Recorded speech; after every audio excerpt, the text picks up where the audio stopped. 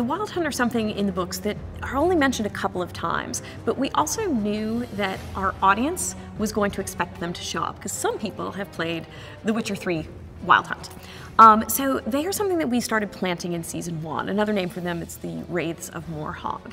And we say in the very first episode, the pilot episode, I saw the Wraiths of Moorhog over the channel this morning. Yes, you mentioned. Who? No good will come of it. They're an omen of war. they are skeletal riders on skeletal horses, and they ride sort of distantly in the sky, and people see them usually in the summer over the Skellige Islands. They are a portent of doom, Nivellen says in season 2. And that's really all we know about them. In fact, they kind of feel like folklore when they're first mentioned in the books. And we wanted that same feeling. In fact, Geralt even says, "It's all horseshit." And of course, we want to turn that on its head. I saw them myself, just last week, riding their skeletal horses across the southern sky. We really relied on the word specter, which is absolutely what Sapkowski calls them all the way through. And that's so important because, again, they're presented just as this concept. They're, they're an omen, a bad omen.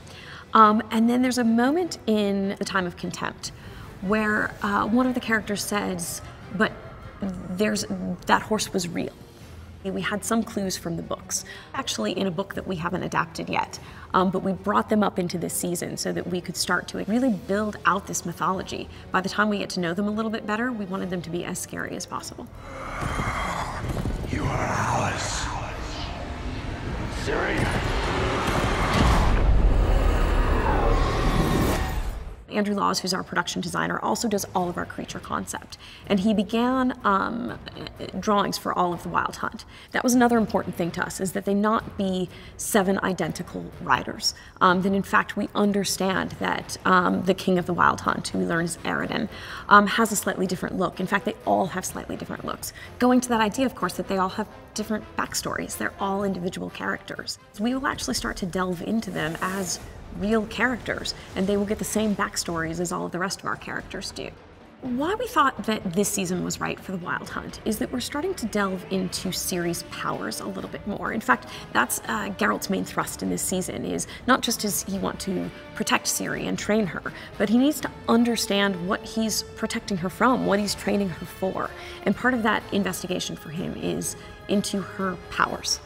What are they? What do they access? And sort of what are the ripples that they're going to cause through the continent?